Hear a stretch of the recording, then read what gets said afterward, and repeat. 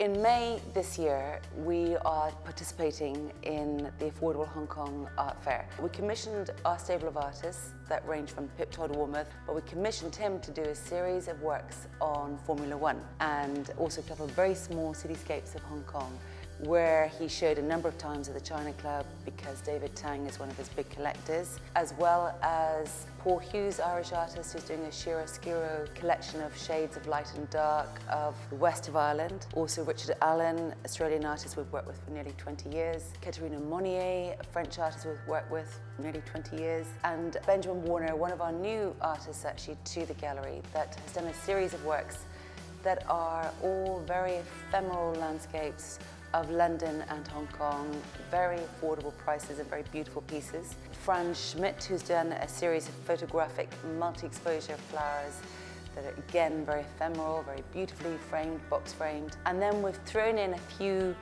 fun, very much blue chip artists into that equation, such as Tracy Emin and Banksy, that are affordable, limited edition pieces, because both artists are huge performers in the auctions for limited edition. And we will also, in our art advisory office, be taking a number of important pieces. So we'll be taking a couple of oils of Frank Auerbach, a beautiful screen print of Diamond Shoes of Andy Warhol. We'll be taking John Hoyland here behind me, which is an artist proof, one of only two.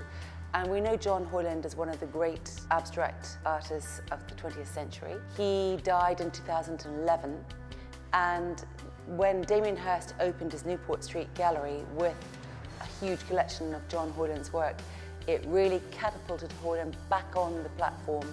He was always there and always an important British artist, but the Pace Wildenstein have taken on his work and his prices have shot through the roof. So we have a number of original Hoylands, but this particular piece will be putting into the affordable league of an artist proof of 1972, as well as Albert Irving, who was a really prolific British abstract expressionist and very popular, who died last year.